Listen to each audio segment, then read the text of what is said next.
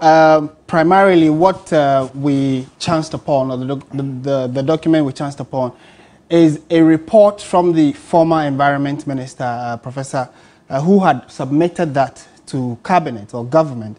And he touched on very few things that included the fact that the directive and the authority of the president to fight Galamsey had been totally disregarded, totally thrown to the dogs, and people within government and within the NPP party were involved actively in Galamsey, and many of them plotted to frustrate his efforts in all the campaigns that had been waged against the illegal mining.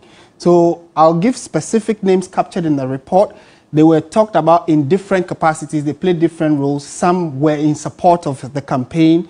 Some were, you know, the ones that were masterminding the activities to ensure that the fight against illegal mining did not and I guess myself succeed. and a lot more Ghanaians will be interested in knowing exactly who were the names he mentioned as being a part of this. So if you go to our website, we have actually uploaded the full 36-page report there. But then the names of the likes of Lord Kome, Charles Niteko, Frank Esiedu Bekoin, popularly known as Protozoa, Gabi Ochredako, Kweku Bako Jr., you know, renowned journalist. Who's not the president, is he? Yeah, no, so these are people captured in the report. So, yeah, and then there's Kojo Opon Kroma, there's Charles Owusu, who's the Director of Operations at the Forestry Commission, and a few others. So these are people, some known, some unknown, but then according to the report from Professor Frimpong-Boateng, they played different roles. So there are portions of the report where, for instance, he talks about when Operation Vanguard was launched, for instance, there were times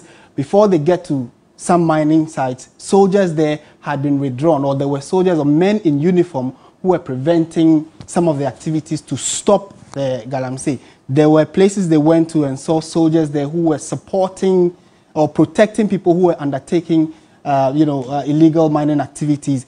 Then, if you go to some of the specifics, he says, for instance, there were times he had calls from some of these known or unknown people within government asking him to reverse some decisions he had taken against the illegal mining. But then they were told, for instance, that he personally, as in Professor Frimpong-Boateng, had come under severe attacks from some of these people, warning him to stop.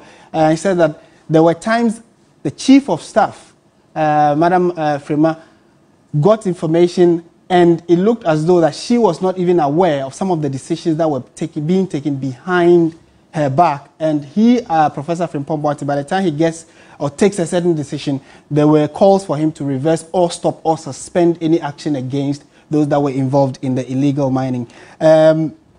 Maybe for reasons as of now that the report is new, well, it came out in 2021 when he submitted it to the president.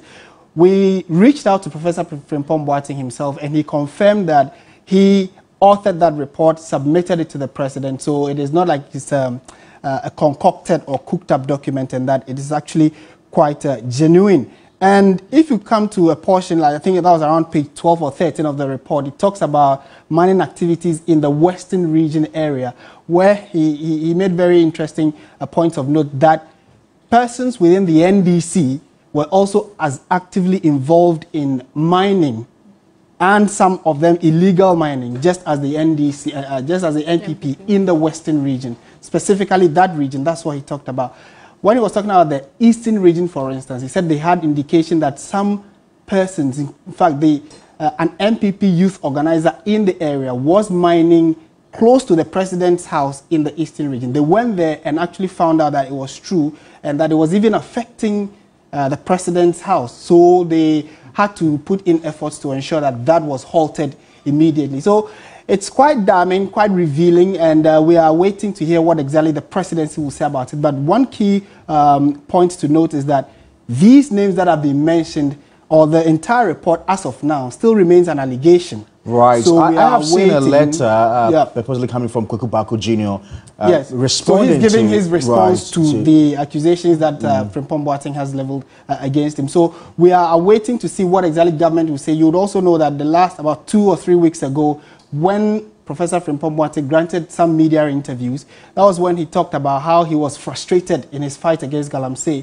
So it was then that he mentioned that specific individuals in the seat of government at the presidency and in the MPP were involved. So the president heard that and asked the Ghana Police Service to immediately investigate and get to the bottom of it. So I think it was throughout that process that some of these letters have come out to the public, and we have looked through, we have sought to be sure that it came from him. He says yes. We are waiting to see what else we can get from that.